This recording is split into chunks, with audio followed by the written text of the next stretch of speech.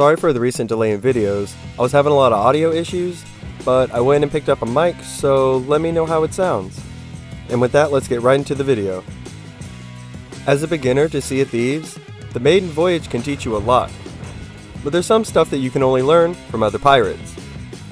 I reached out to you guys on Twitter and asked, what's something that took you guys way too long to learn when you first started playing Sea of Thieves? So we're going to talk about some of those things today. Let's get into it.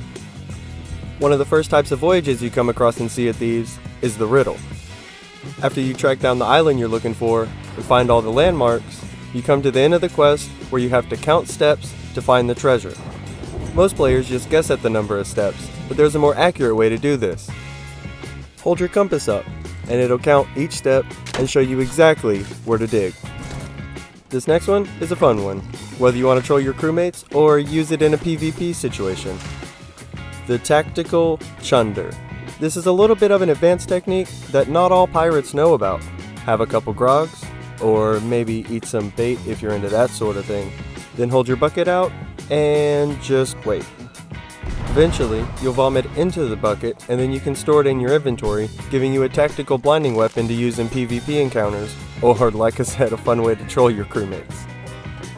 Speaking of bait, it can be a real pain in the ass to find the bait you're looking for, digging around in the barrels on island. So if you're looking for a specific bait, for a specific fish, write this one down. You can find earthworms in the grass, leeches on the shoreline, and grubs in the sand.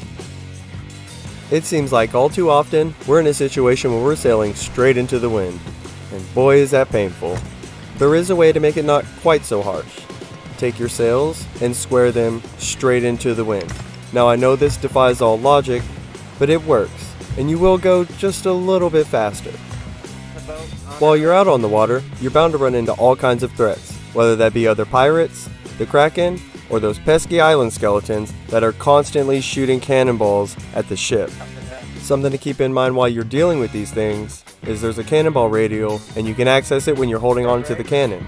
This next one was at the top of the list on that Twitter post, and honestly it really surprised me because I figured this would be something that a lot of players figured out the first time they held their sword swing down too long. The sword lunge. There's a few different ways to do it, so let's go through them.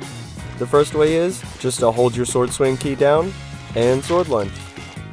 The second way is to block, then move, then sword lunge, and this will give you a little bit of advantage during a fight. The last one's the same. You want to block, move, and then sword lunge, but at the peak of your sword lunge, you want to jump. The third way can also be used when you're jumping into water as a great way to travel from the island to the ship, or from your boat to another. I know we've all had that moment of fear, where another player drops a keg from the crow's nest, or somebody comes climbing up the ladder with one lit. As soon as they drop it, there is a defense for this. You can quickly pick up the keg and extinguish the fuse. Knowing this could help you make a clutch play, or maybe even turn the tide during a fight. At the very least, could give your ship a chance of not actually seeing the bottom of the ocean. Along with gunpowder kegs, it's likely to find ammo crates sitting around on islands. When you find them, they usually have around 50 shots, and when you get done with those 50 shots, don't throw the ammo crate away. You can take it back to your ship and refill it, or you can take it to an ammo crate on an island and refill it there as well.